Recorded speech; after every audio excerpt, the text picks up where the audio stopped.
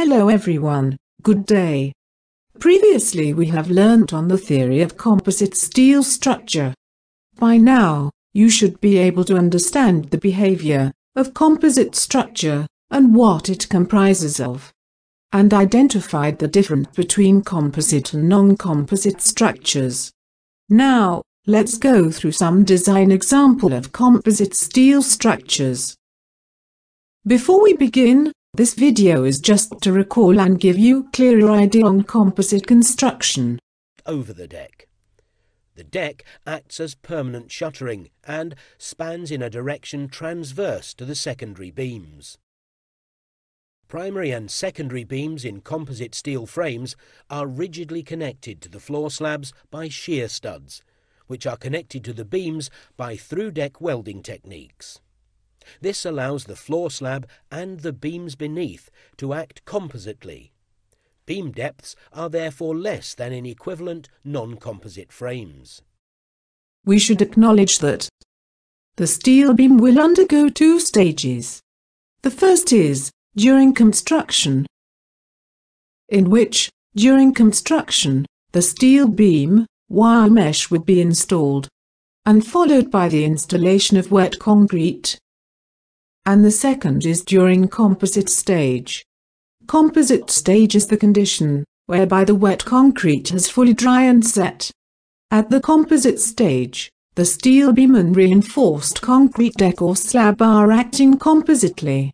The beam will act compositely under action load, in which the top of the composite beam will be acting under compression. Meanwhile, the bottom part of the composite beam will be acting in tension. As the top of the steel beam is restrained by the reinforced concrete deck or slab, therefore, the steel composite beam, which has fully set, is categorized as fully laterally restrained beam. Therefore, a composite steel beam must be design and verify for both construction and composite stages. Okay, let's do some example design of composite steel beam. Here are the details of the composite steel structures that we need to design. Beam span length is 9 meter. Beam spacing is 3.5 meter. Depth of slab is 150 millimeter. The steel beam is proposed to be 457, 152, and 52 grade S275. Depth of concrete above profile is 55 millimeter. For the concrete details, the normal weight concrete grade is C30/37 FCK, is 30 N/millimeters squared. The shear connectors is proposed as shown on the top right of this slide. And this is the reinforcement details. Step 1. Calculate the design values for combined actions. What are the load that need to be considered during construction stage? The actions to be considered during the construction stage are given in BR 1991 Part 116. For permanent actions, we must consider allowance for beam self-weight, mesh and sheeting profile. Meanwhile, for variable actions, we need to consider the weight of wet or fresh concrete, and allowance for construction load for design beam. Construction loads must be considered. For example, the concreting operation during the wet concrete and the personnel equipment that must be supported by the bare steel structure. Meanwhile, for the construction stage, the permanent action that must be considered are slab dry concrete, self-weight of the sheeting profile, mesh, beam self-weight, ceiling and services. Variable action must consider movable partitions and occupancy floor load. Okay class. Now let's sketch based on the given info. The top figure is the plan view of the composite beam, while the bottom figure shows the cross-section view of the composite beam section. Once all the required actions have been identified, next, we need to design the actions at construction and composite stage. Let's first calculate the design at construction stage for permanent and variable actions. The total permanent and variable actions are 1.455 knots/m and 11.13 knots/m respectively. Next, let's calculate the design actions at composite stage for permanent and variable actions. The total permanent and variable actions are 15.805 knots/m and 16.8 knots/m respectively. For the serviceability limit state, SLS listed here are the design load that must be considered in order to determine the deflection. Once the design actions have been calculated, for both construction and composite stage, therefore our next step is to determine the maximum design bending moment and shear forces for both stages. From the loads that have been calculated earlier, we determined that, at construction stage, the design load is 18.66 knots/m. Meanwhile, maximum design moment and shear forces are 188.93 kN/m and 83.97 kN respectively. Meanwhile, at the composite stage, from the calculation earlier, the design load is 44.94 knots/m. Meanwhile, maximum design moment and shear forces are 455.02 kN/m and 202.23 kN respectively. Next, in step 3, list all the section properties required. Listed here are the required section properties for universal steel beam 457, 152 and 52 grade S275. Next step is the cross-section classification. In this step, carry out the same check as has been carried out in Topic 1, Design of Restrained and Unrestrained Beam.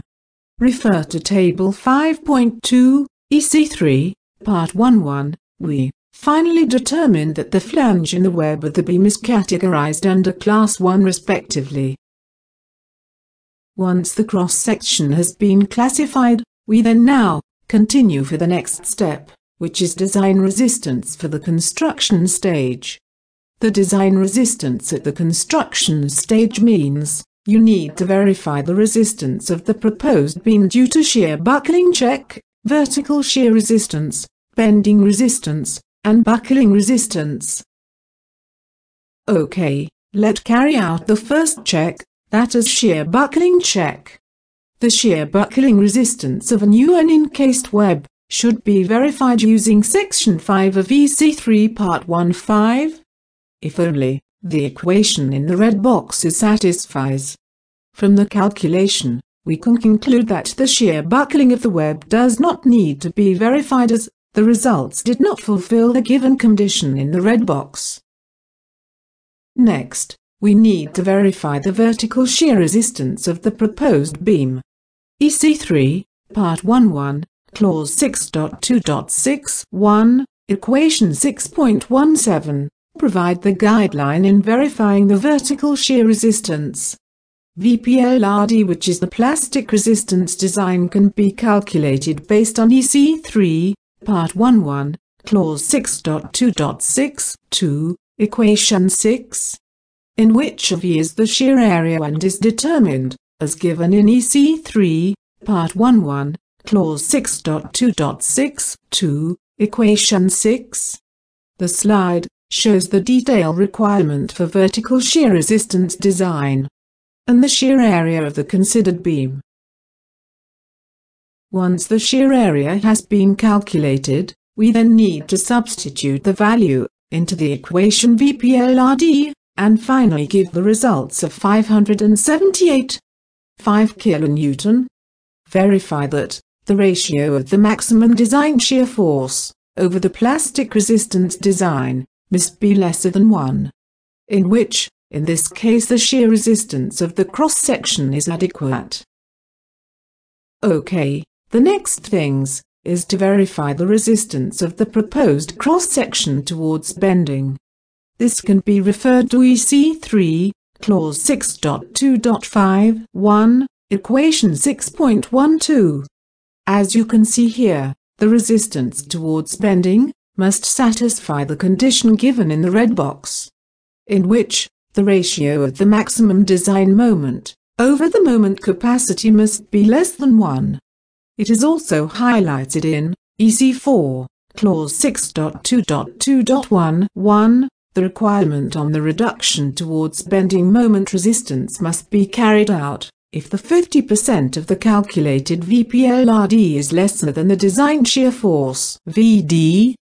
However, in our case, no reduction in the bending moment resistance of the steel section need to be accounted for in any point throughout the beam. Based on the EC3, Clause 6.2.5.1, Equation 6.13, the design resistance to bending moment for Class 1 and Class 2 cross-section is calculated based on the equation shown in the red box. Once the design bending moment resistance has been calculated, insert the value into the equation 6.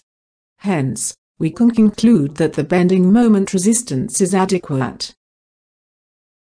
The next check is buckling resistance. However, as the steel sheeting provides continuous restraint to the top flange of the steel beam, thus, the beam is not susceptible to lateral torsional buckling.